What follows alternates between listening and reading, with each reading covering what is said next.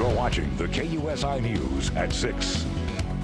Conservative radio show host Glenn Beck is in town. The well-known author and commentator spoke to a crowd in Rancho San Diego this afternoon. People gathered at Skyline Church to hear him. His subject was America's return to her moral and fiscal foundations. If we don't put our pieces together, they're going to win. And this election is critical.